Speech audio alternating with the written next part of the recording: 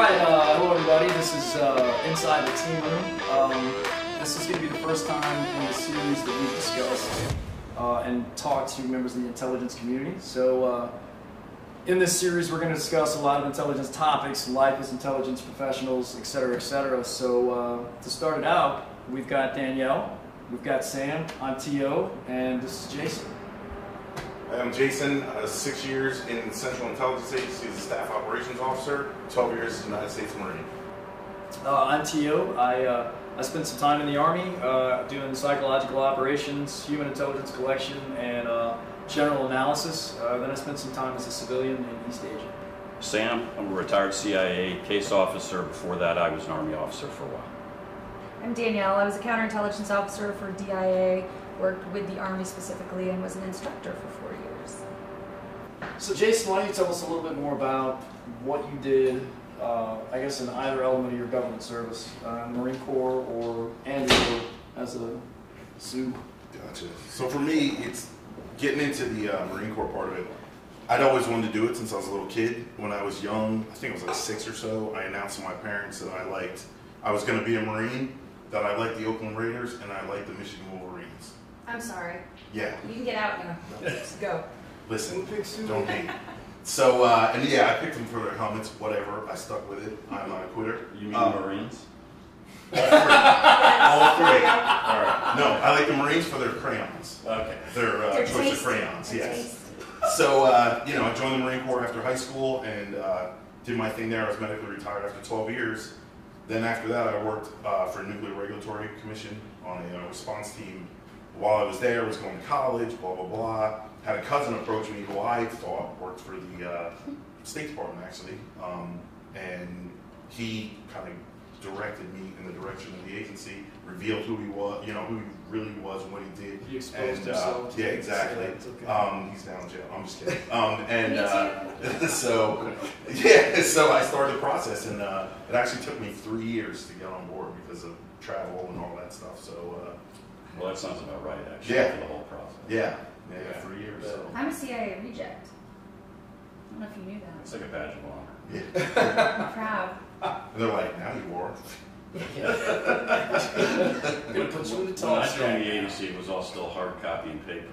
And they computerized everything. Yeah. It takes just as long, but now it's all electronic. Yeah. Didn't speed up anything. Jesus. How long did it take you? Did you know you wanted to do that?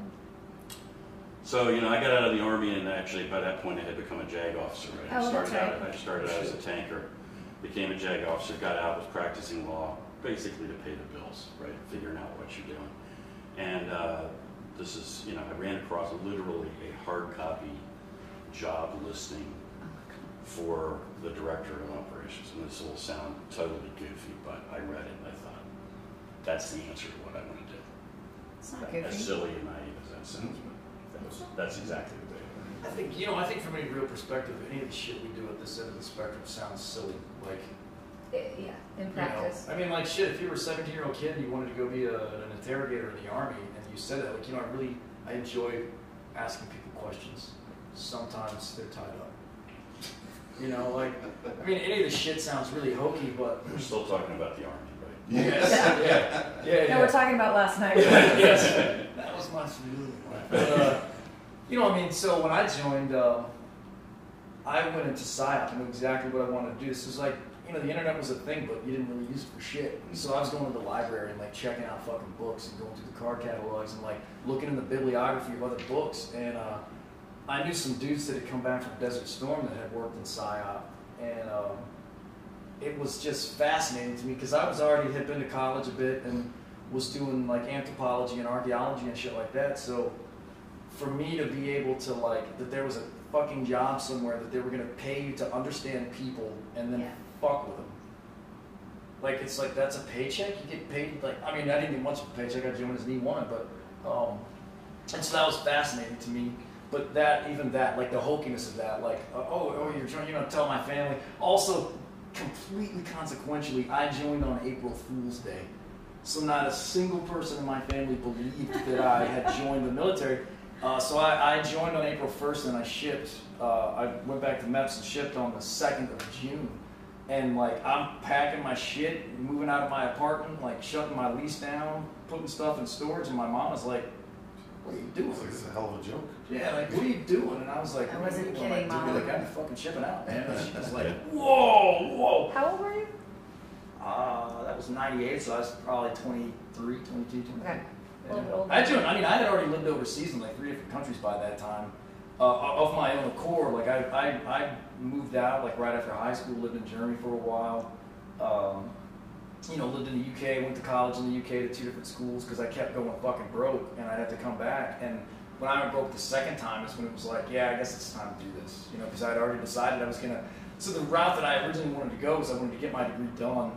You know, check that box because I wanted to do archaeology since I was a kid. It's like, yeah, get my fucking degree in archaeology and then join and you know become a part of this process. And it's just shit ended up becoming like a fucking yard sale of shit being mistimed and like weird options. Because like I went to school here a bit and then I came back. Yeah, but and the I timing, did the fucking army. it turned out to be what it needed to be. You know, I'm a big and I want to say that my time in Japan really helped me nail this home. But like I really subscribe to just like you're getting the shit or whatever that you're supposed to get. Like whatever obstacles you get. And I'm not saying there's like a god or a higher power and shit like that, but like you're given your fucking like operations order every day. Whatever the obstacles are, whatever the shit is you're trying to include. And you know, for me, cause like I went even when I went back to high school to my high school class reunion, I missed my 10th reunion because I was outside the country and I caught my 20th. And people were all like, dude, I thought you were going to be like this archaeologist. Like, how did you not succeed in that? And it's like, well, I guess eventually I just figured out that like me imposing this abstract desire on my fucking life was just moot. Like I was given all these fucking options and obstacles and opportunities, Right. and to not start to engage those in a productive manner. And I mean, honestly, you know, fast forward into 6 hours from now in this conversation, I think me having been a fucking intelligence professional, as a civilian that had zero auspice, or as a guy in uniform that's learning the FMs and the doctrine, like my ability to respond quickly and appropriately to a variety of good and or bad shit that's happening. I mean, at this point, it's stupid. It is.